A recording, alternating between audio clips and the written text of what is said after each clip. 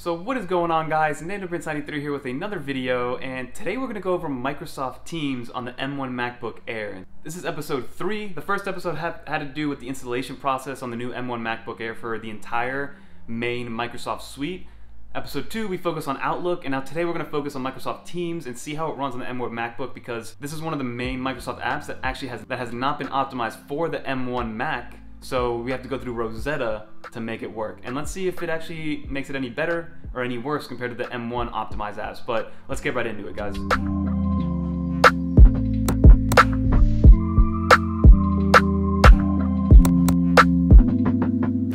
So let's hop right into it, ladies and gentlemen. As you guys can see, it's a little bit of a different vibe here to show off exactly what's going on, but let me know what you guys think about this way of actually presenting the information to you rather than me physically recording the actual MacBook itself. But this episode is all about Microsoft Teams and how it runs on the M1 MacBook Air. So what I'm going to do is just open it up here on the screen right here. So as you guys know, Microsoft recently updated the main Microsoft suite to be optimized for the M1 Mac. But two applications that were left out of that optimization were OneDrive and Microsoft Teams. So both of these are still built for Intel chips, right? So when I first downloaded Microsoft Teams, I couldn't download it from the App Store, so I had to actually type in Microsoft Teams into Google to get the download.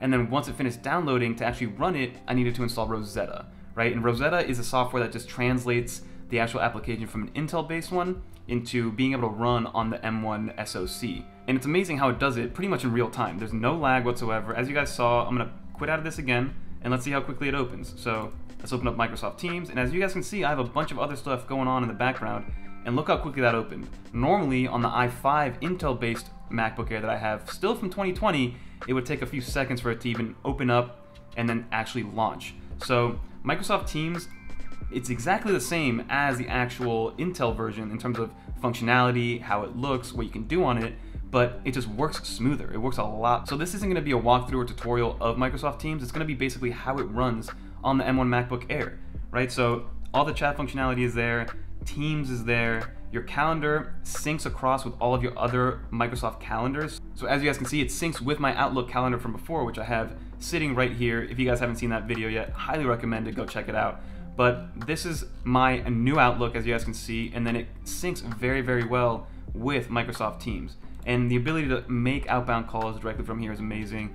To look at all of your OneDrive files all in here. So I can go into my OneDrive, check everything out, and you can see that it's very responsive, right? It's very, very responsive, and it's amazing how quickly Microsoft, swallowed their pride and were like, hey, we need to get these Mac OS users ready to go in terms of optimizing the M1 chip, right? Or optimizing their software for the M1 chip. Now again, Teams did not get optimized, but everything else did, and it works amazingly. Just to show you guys, if I want to open all these very quickly, they open very, very quickly in the background, as you can see, and then they're all there. So I'm going to quit out of these because those are all M1 optimized software. So again, Microsoft Teams works perfectly, it works as advertised, and it works even better because, like I said, with my i5 MacBook Air, I could only video chat and nothing else.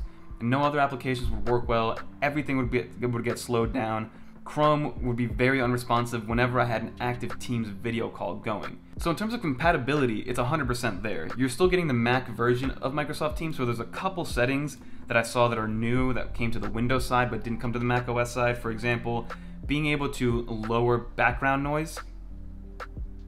Being able to lower background noise is in the Windows side but not on the actual Mac OS side. So in the Windows side, if you guys use Microsoft Teams on Windows, you'll get another section in here in the devices settings section that allows you to cancel out noise in the background. So that's pretty cool, but again, it's not on the Mac OS side. And then in terms of just tying into everything else, it works well. But Microsoft Teams is a great collaboration tool for both internal and external use.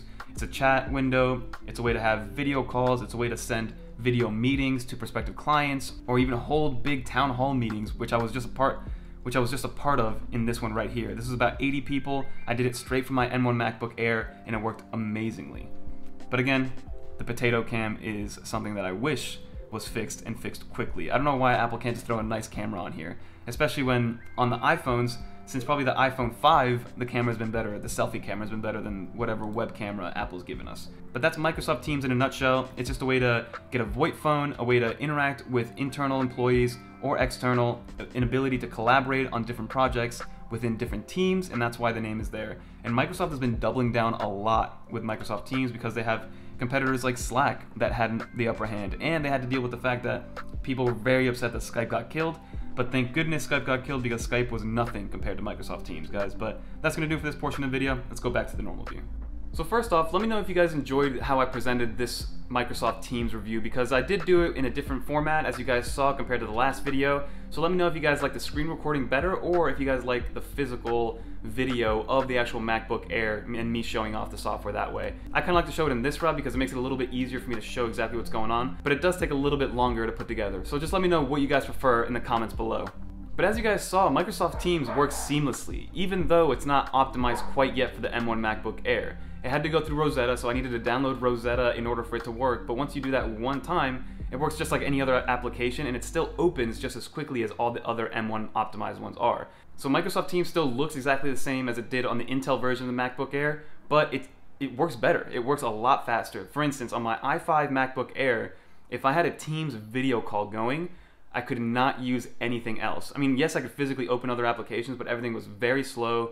Chrome was very unresponsive, same with Safari. So being able to run a Rosetta version of Microsoft Teams on the M1 MacBook Air with 0 hiccups and 0 lag, and allow me to kind of do everything that I need to do and then some, is kind of crazy, especially when the only thing that was swapped out between my old one and this new MacBook Air is the M1 chip. If anything, I got less SSD space on this MacBook Air because I didn't feel like I needed all that much, right? But as you guys saw, and like I said, it runs perfectly, and I highly recommend it if you guys are in the Microsoft suite already and are debating whether or not to go with an M1 MacBook or M1 Mac machine because of Microsoft Teams.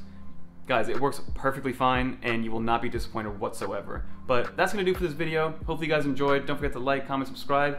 Comment below what you guys want episode 4 to be. I'm thinking maybe Microsoft Word, Microsoft PowerPoint. I know that you guys really want to see Excel, but I might save that one for the end because I got to do my homework on that one. But until next time.